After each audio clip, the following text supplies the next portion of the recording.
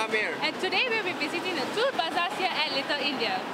Deepavali is also known as the Festival of Lights, and everybody seems so busy right now getting quays and floats. I think we have a lot of stores to check out, so let's go. Let's go.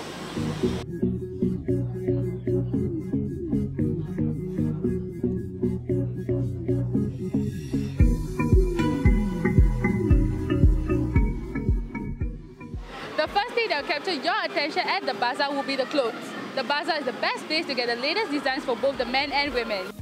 Every year, there will be a new design released just before Deepavali. This year's design will be the Linga Choli. For men, the most popular option will be the jippa. The jippa refers to the top, which can be worn with the matching pants or the jeans as well.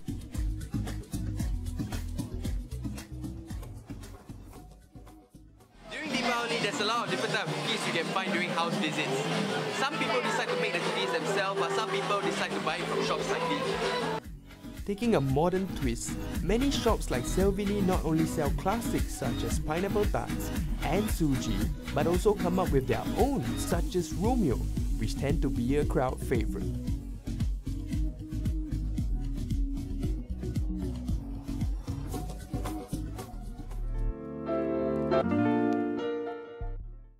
The atmosphere at the Deepavali Bazaar is really amazing.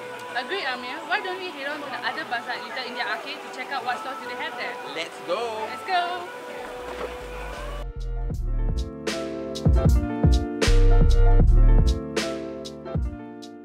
So Amir, you know which is my favourite store at the bazaar? No, wait.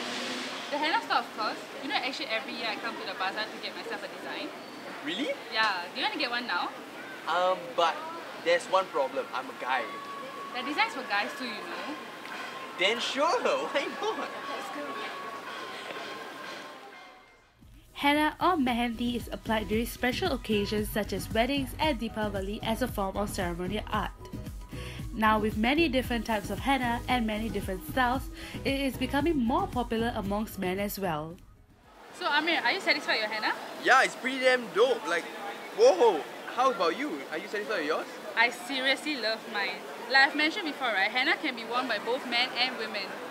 I guess that's true, and I didn't know about it earlier, but that brings us to the end of our bazaar visit, and we would like to wish our Indian friends And family, a happy Deepavali.